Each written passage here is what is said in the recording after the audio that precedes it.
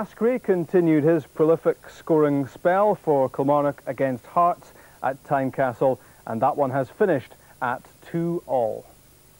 Well, Hearts Kilmarnock is finished at Tynecastle. Let's get the story from Neil Henderson. Yes, Rob, this was one of the most outstanding and erratic matches which I've witnessed at Tynecastle in a few years. Kilmarnock returned to Edinburgh after losing here 3-0 in September on a revenge mission, aiming for a win which would have taken them above Hearts in the table. In the first half, Kilmarnock were on top and took the lead in 5 minutes. Mitchell crossed to Brown, but his shot was blocked by Nelson, and Steve Maskrey netted the rebound. 13 minutes later, Kilmarnock went further ahead. Tom Brown picked up a corner and netted his 4th of the season past Nelson. But in a spell of 2 minutes, Hearts hit 2 through John Miller and Gary Mackay to grab a point. The Rugby Park side could have gone ahead in 71 minutes. Mitchell was brought down in the box by Miller, but Tom Black missed the resulting penalty. A point for Kilmarnock, enough to continue their battle against relegation. Final score from Tynecastle, Hearts 2, Kilmarnock 2.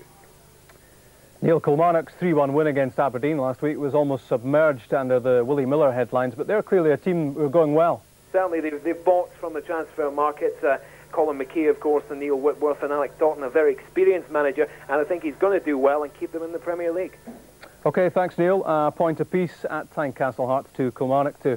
The only other match played today in the Premier Division because of weather reasons was Hearts 2, Kilmarnock 2 at Tynecastle. John Miller and Gary. Henry's most recent playing experience was in a thrilling match against Hearts at Tynecastle. Kilmarnock's good form a week earlier against Aberdeen continued with Ali Mitchell's cross from the right, bulleted goalwards by Tom Brown's head. Nelson made the block, but Steve Maskrey swooped for the opener. The contribution of Maskrey again was remarkable. Freed by First Division St Johnstone last summer, signed for the 3rd time in his career by Alec Totten at the age of 32, and still scoring. Within 18 minutes, Kilmarnock were 2 ahead. Mark Reilly's corner was met by another prodigious leap from Tom Brown, and Steve Maskrey did just enough to squeeze the ball past Nelson. It really is amazing how often Brown, at 5 feet 7 inches tall, reaches high balls inside the opposing penalty box. For Maskrey, it was goal number 9 of the season.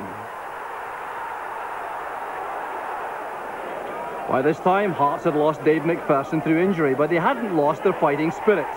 Just short of the half hour, Stephen Frail's free kick was met decisively by the forehead of John Miller, and Hearts were back in business. This was Miller's 3rd goal in 4 matches for Hearts as a midfield player. He's another excellent attacking header of the ball. Within a minute, Hearts were level. A splendid run on the left by young Kevin Thomas ended with a beautifully conceived pass, and substitute Gary Mackay made the most powerful statement in support of his case for a place in the starting lineup. Excellent awareness shown by Thomas, and brilliant support play by Mackay.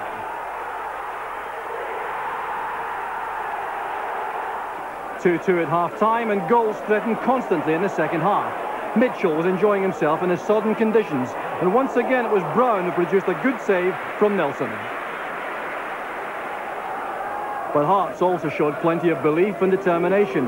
The Kilmarnock goalkeeper, Lekovic, carried a measure of luck to enhance a fine performance.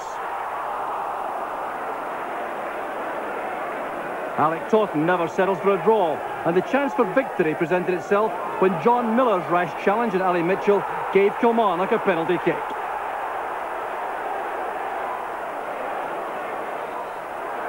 There really could be no complaint about the award. Tom Black is as deadly as they come from the spot, but Craig Nelson pulled off one of the saves of the season to earn his team a point they certainly deserve.